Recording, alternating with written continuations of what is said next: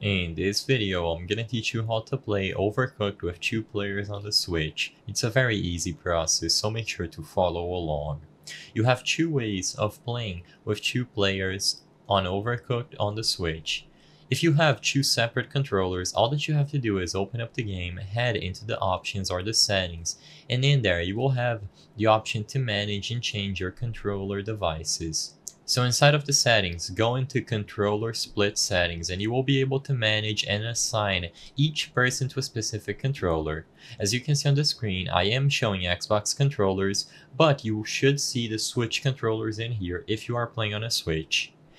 Like I said, if you have more than one controller, you can assign them to each different player, or if you want to share both Joy-Cons that you have, one for each player, all that you have to do is go into the controller settings on your Switch, and in there you will be able to assign one player to each Joy-Con by pressing the left and right button on the left and right Joy-Cons.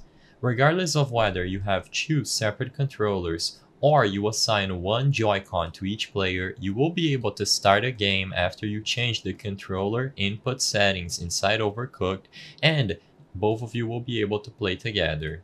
I hope I was able to help you on how to play Overcooked with 2 players on the Switch. If this video helped you, please be sure to leave a like and subscribe for more very easy tips. Thank you for watching.